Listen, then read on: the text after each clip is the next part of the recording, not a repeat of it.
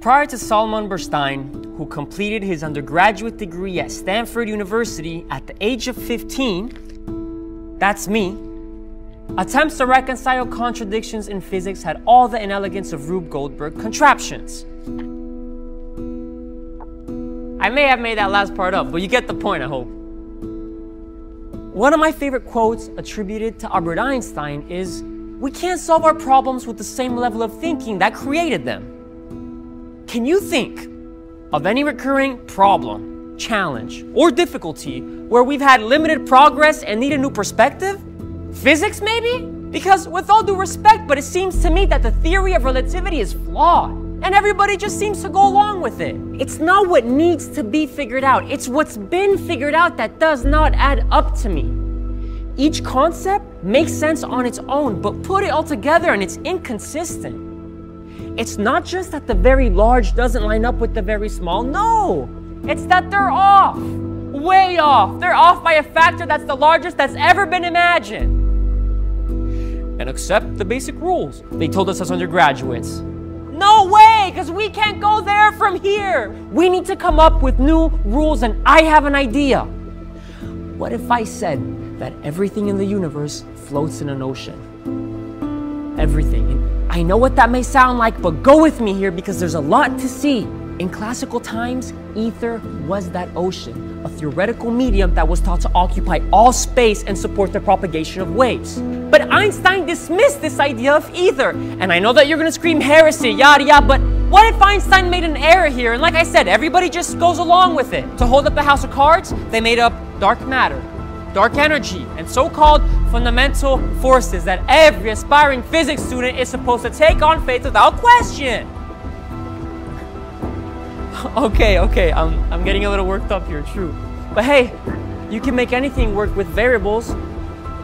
Come on, seriously? So, what happens if we restore the ether? Let's see what that does. All physical space in the universe must contain energy properties. Einstein had worked out that matter is simply energy trapped in atoms, E equals mc squared, no controversy there. My theory extends this energy-matter relationship to an energy-space relationship. All vacuum space contains this massless energy that we can't directly measure yet. Now, call it ether, call it ocean, call it whatever you call it. I call it clear energy.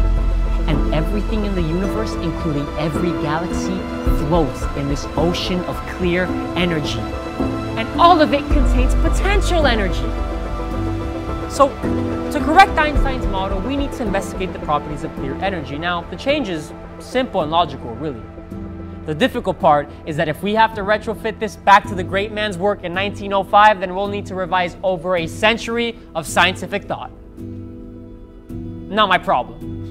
So let's start off with the smallest form of matter, the atom, and work our way up.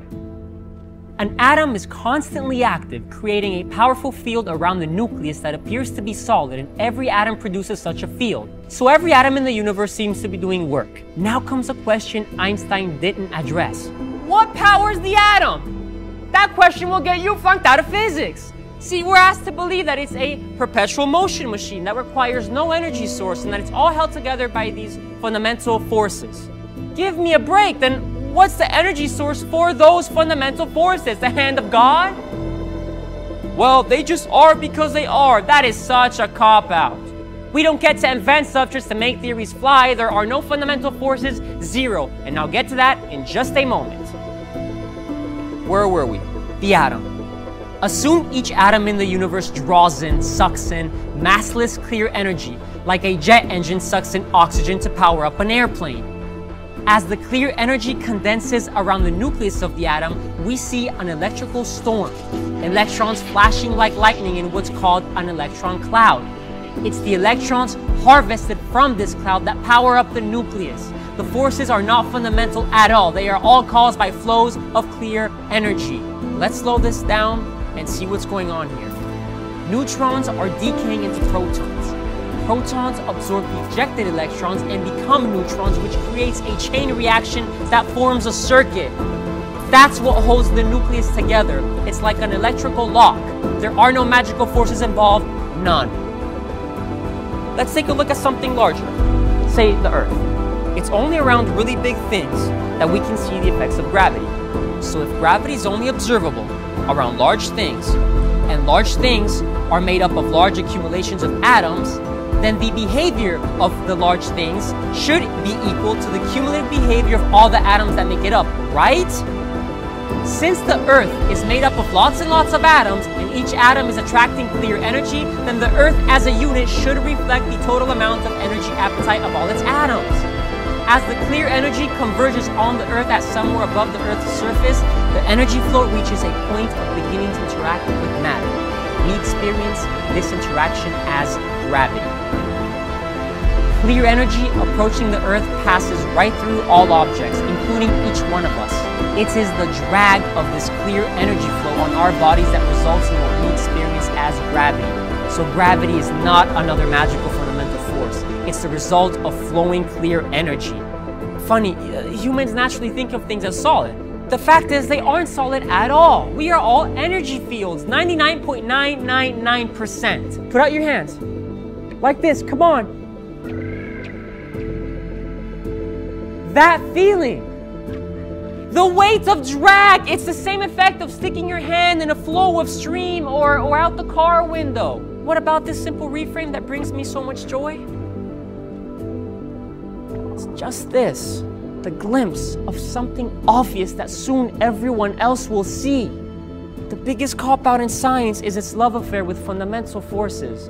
Gravity is not another magical force without explanation. Neither is electromagnetism, the weak force, or the strong.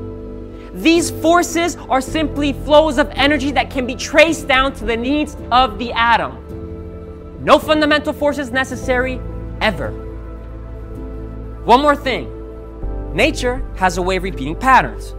As the moon is trapped in the Earth's energy system, the Earth is trapped in the energy system of the sun. The clear energy converging on the sun condenses as it meets the sun's atmosphere called the chromosphere. Where the atom has an electron cloud, where clear energy starts to condense, the sun has a plasma layer. As the clear energy condenses in the sun's plasma layer, it causes monstrous electrical activity. Some of this energy will continue towards the body of the sun to feed the sun's atoms, and the rest radiates back out into space as light. One more thing. All I'm suggesting here is that we add energy properties to empty space and explain these forces as flows of clear energy. With that simple fix, we can have a unified theory at last. I understand the impact of this on the science-industrial complex. It will be epic. There will be squawking. Some scary shit will go down. But friends, we do not have another century to wander on a path of meager progress here. The best arguments in the world do not change a person's mind. The only thing that can do that is a good story, and it begins with a unified theory. And such a theory can lead to a myriad of likely wonders possible, such as deep space travel, anti-gravity, solutions to climate change, inexhaustible clean energy, and more. These are all given. But why else should we care? Because it might unlock the secrets of the cosmos. That's the prize. That's what I mean when I say that there's a new paradigm at hand. And after all, that is why we do science. For many, it will always be safer and more profitable to retreat back to the past, but the old epoch is now being challenged. Are you with me? Thank you for watching. If you would like to see more from Cree Edwards, please like, subscribe, and click the notification button to be notified of new videos. We are available on all major platforms. Links are in the description. We hope to see you again soon. Check out our website at www.beyondeinstein.org to get the latest updates on our work, blogs, events, books, and more.